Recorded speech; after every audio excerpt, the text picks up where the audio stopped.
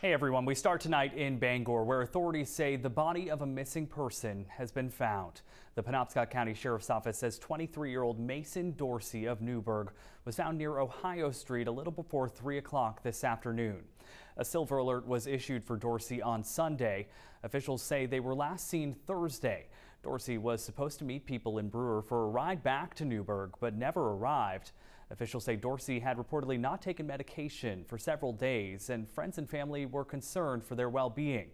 We spoke with a woman who found Dorcy's body while on a walk with her dog and a friend in the Brown Woods, and they immediately called 911. Definitely is scary, and just knowing it was a whole search for her and now her mother can be at peace knowing that she was at least found. I'm just glad I called and didn't walk away or nudge it off. The Bangor Police Department and the Penobscot County Sheriff's Office are continuing their investigation.